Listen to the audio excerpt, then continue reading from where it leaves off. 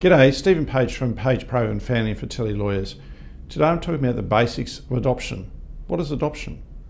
Well, someone is a parent of a child and there is then a transfer of that parentage from that person or people, so mother and father, to the adoptive parent or adoptive parents.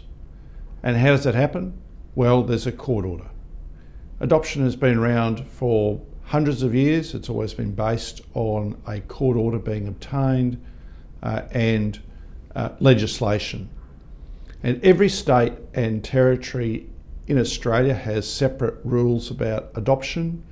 They're all broadly similar, which is that you can't pay for adoption, you can't pay for the child, you can't buy a baby, and you have to get state approval, which means that sooner or later you will deal with a state authority, and in New South Wales it might be a community organisation which does work for the government, and ultimately get a court order.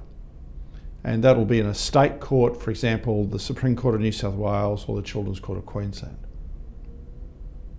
So adoption within Australia, it's very rare at the moment. We are at historically low levels, and every year it's the same message. We are not where we were in 1970 when we had those terrible practices with adoption, when nuns would take babies off their mothers. When Australia had a population of about 10 million and we're now at 27 million, there were 10,000 adoptions a year. Now, when you winnow through the numbers, we're looking at best a couple of hundred. It's really, really low numbers. If you're looking at adoption in Australia, be prepared to be patient. Thank you.